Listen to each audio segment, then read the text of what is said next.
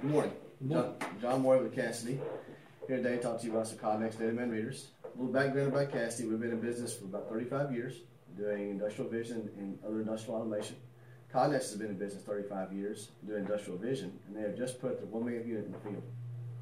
We're going to talk today about their latest series of readers, which is the 260 series. Now, I understand you don't have a specific project today, so I'm going to talk to you about a lab kit that costs about $1,000. Is there somebody else we need to bring in to talk about a lab kit or something like that? No, that'd be me. Okay, all right, very well. The thing that Connex prides themselves on is their algorithms. They have the best-in-class 1D and 2D algorithms for their vision-based readers. The 1D algorithm they use is called hotbars, and that lets us process 1D codes that aren't pristine. When you first print a 1D code, you got real high contrast, black and white, and everything like that. And as it goes through your system, it'll get marked and scuffed and dirty and all that. Now we may have a black code on a gray background or gray on gray, that kind of thing. A lot of readers will struggle with that, but Connex's algorithms let them process and read that code very quickly. On the 2D side, and this is what we're going to do today in the demo, they have Power Grid.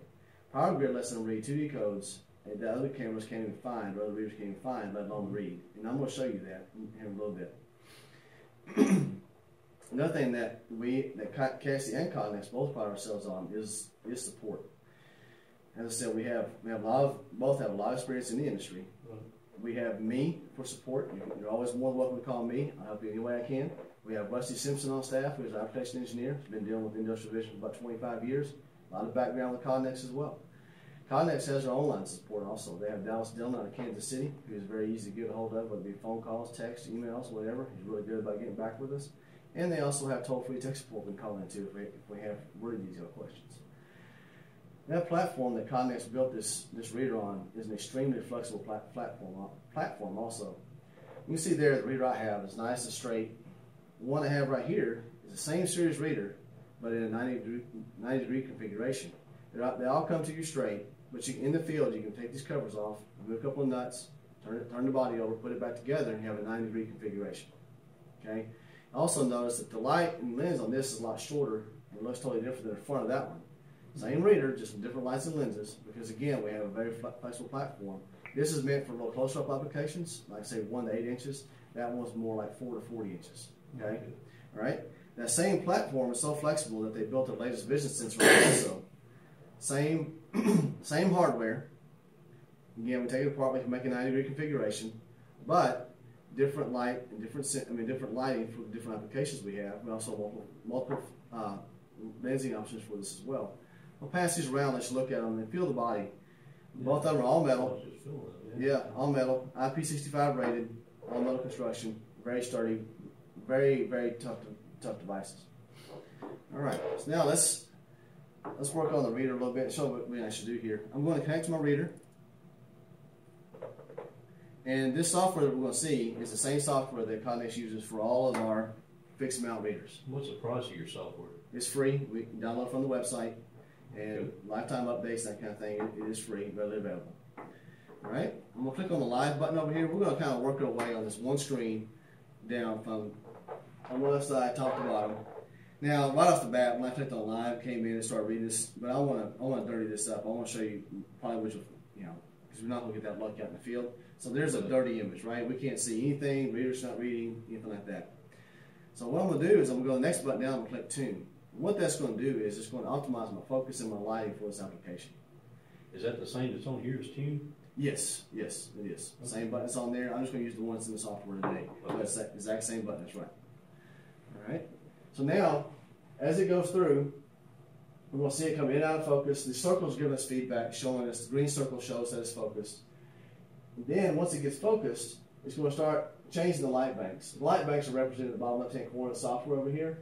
The top two are polarized, the bottom two are not. And it'll start turning different lights on and off so it finds a lighting situation that it thinks is the best, and that's the one it's going to give us. Now, over on the software, we have its decoding threshold line. Anything below that is attempts that did not read. Above that are attempts that did read. Now, if you notice, we have a group up here that are real close together and real high scores. They obviously read, and one of those is the one it picked for the optimal configuration. However, we got some other outliers here that read, showing that it can read even when it's not perfectly in focus or not the perfect lighting. Because we all know every time the code comes by, it may not be in the exact same place every time. may have a little different lighting, that kind of thing, as the day goes on.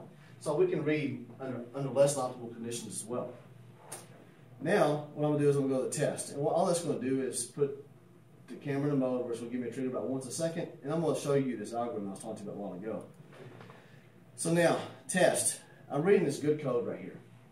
The good code has all the things we expect to see in the code. Along the bottom and the left, we have a solid line on each side, and that's called the finder pattern. That shows the reader where the code is and how big it is. Along the top and the right, we have alternating dark and black squares, light and black squares. Those show the reader how big the information is in that pattern. Okay? Now, next to the code, we should have what's called a quiet zone, which means that nothing around the code is interfering with our code. Well, on my card here, and by the way, on this card, I have 5 different codes. I have a good code and 4 different problems, and that's what I'm showing you to go through here, different problems. And I'm going to leave this card with you. Leave it. So, now we're looking at quiet zone violation. I don't have a quiet zone, still reading the code. I go to the next one up here. I'm going to see that I have a finder pattern damage, when actually I don't even have a finder pattern. I don't have the solid lines on the left and the bottom. I'm still reading the code. The next code, I have clocking pattern damage. I don't have a clocking pattern on top and right, and I'm still reading the code. And of course, if we go through and we take them all out, and we'll cover up the other ones here, I have no finder pattern, I have no clocking pattern. I really can't even have a quiet zone because I don't have an edge to the code, and I'm still reading that code.